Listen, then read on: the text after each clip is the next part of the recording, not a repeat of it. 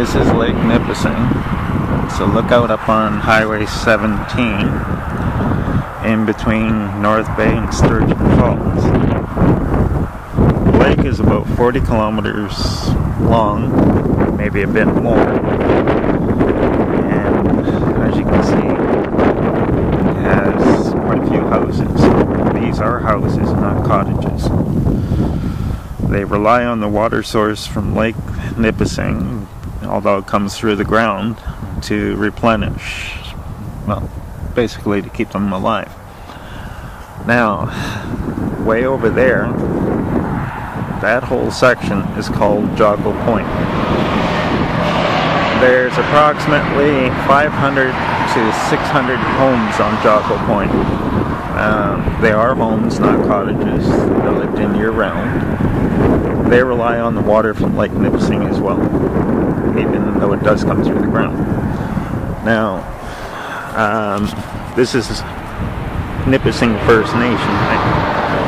Water, if you believe Marianna Couchie, the natives own the water, but no, it's owned by the federal government. They have no rights to it, but this is where they do their gill netting. They take out several hundred fish a day.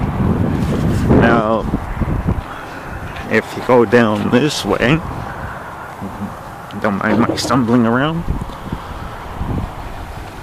down in that corner there, you go downhill, and there's Makwamikan, which is Bear Trail, or Bear Road. That's where the dump is. The dump is less than a kilometer from Lake Nipissing. There are no berms built up to stop the leachate from running from the dump down into the lake. And as it goes down through there, it's got to go down and down and down into the swamp section. It's not much of a swamp section, and then you get to the houses. So all that leachate is going into the swamp and then into the lake. Now, to get through, it's got to cross over two railways. One is active, the other one is inactive. Water gets dammed up behind each rail quite well. So guess where the leachate is settling? It's settling in there, and these people, their groundwater is getting contaminated with leachate. Another wonderful thing Nipissing First Nation is doing: contaminating their drinking water and contaminating Lake Nipissing. More to come later. There's the dump.